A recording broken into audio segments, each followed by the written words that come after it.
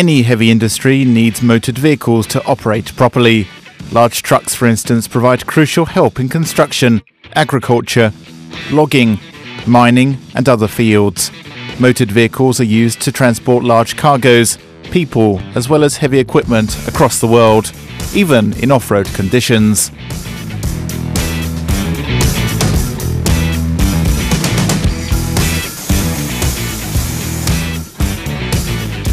Today in Maidan, Ukraine, we will take you through the production of one of the largest trucks in post-Soviet countries, the KrAZ. In order to build a heavy truck weighing several tons, a lot of metal is needed. Metal delivery is the first step in the production of this massive vehicle. The plant has to produce capacity to handle the majority of the manufacturing of a KrAZ.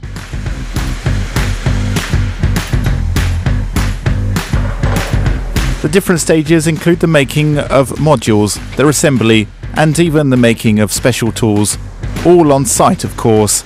Each department is responsible for the building of one specific part of the vehicle, which they assemble as well. The plant builds and assembles the whole truck, except for the engine, which is built elsewhere.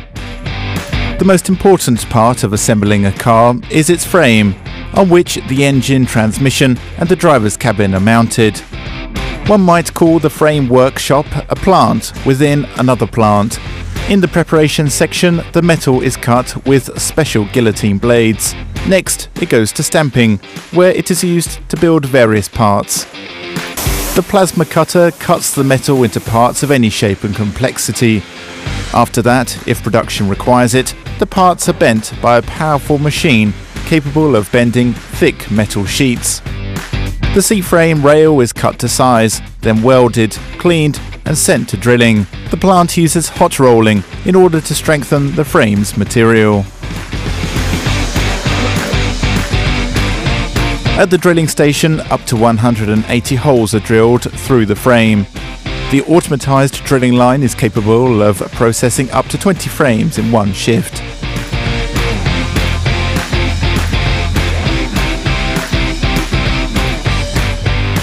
The frame is assembled on an assembly stand. The workers lay out the frame, tighten the bolts and then send the frame to be welded. All the parts are welded and brackets as well as beams are screwed onto the frame.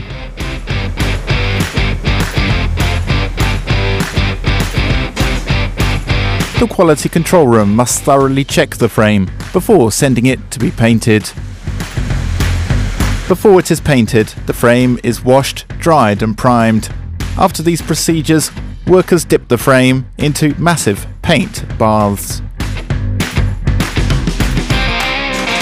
Once they are ready, the frames are sent to the heart of the plant, the main assembly line. The main assembly line is 260 meters long and features 26 technological sections. There, thousands of different parts are put together to form a truck.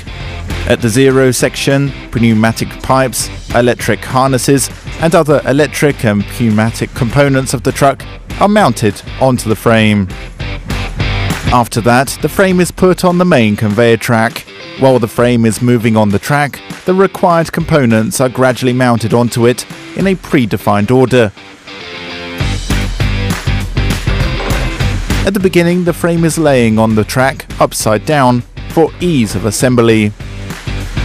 It might be hard to imagine, but there are 33 base models of KrAZ trucks, made for different purposes, and over 150 modifications are possible. That's where assembly charts help immensely. Different assemblies are installed on the frame one by one: shock absorbers, double reduction axles and drive shafts.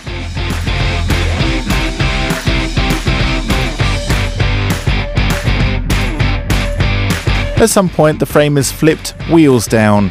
Next, the engine, cooling system, driver's cabin, steering and other truck components are installed onto the frame.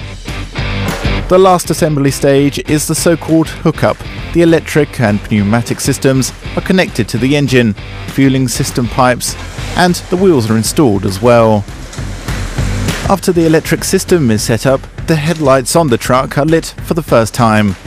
After all systems have been checked, the newly built truck is put down on its wheels and leaves the assembly workshop on its own. Next, the truck is being broken in. It takes 7 hours from the time the frame is put onto the conveyor track to the time it becomes a ready truck.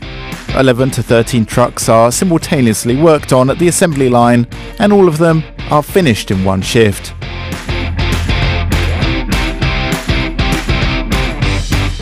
Finally, the truck arrives to final assembly and checkout, where it is checked for defects, receives additional painting, and is equipped with mirrors, additional lights, and so on. The trucks are tested on a special testing and demonstration site, where the machines have to prove their ability to complete various tasks and functions.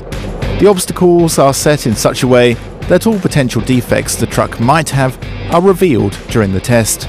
The testing site almost perfectly recreates the conditions that the truck will go through, such as tree entanglement, rocky surfaces, or a lot of sand. There's also a railway crossing combined with concrete structures that imitate bumps and mountain hills with different degrees of steepness.